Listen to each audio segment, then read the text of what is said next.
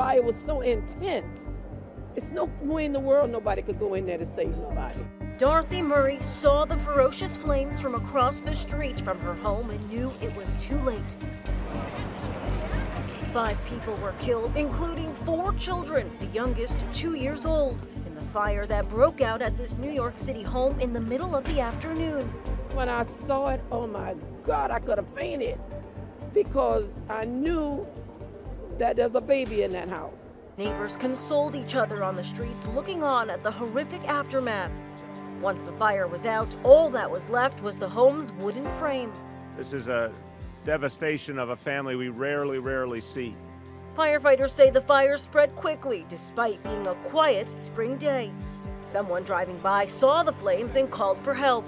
We received a call from a passing motorist who saw fire on the first and second floor of this home and saw someone come to the window at the second floor and tumble out. At this time, there's no clear answer as to what started the fire. Fire marshals will be conducting an investigation into the cause, while the community struggles with the pain of so many lives lost. For InsideEdition.com, I'm Lee Sheps.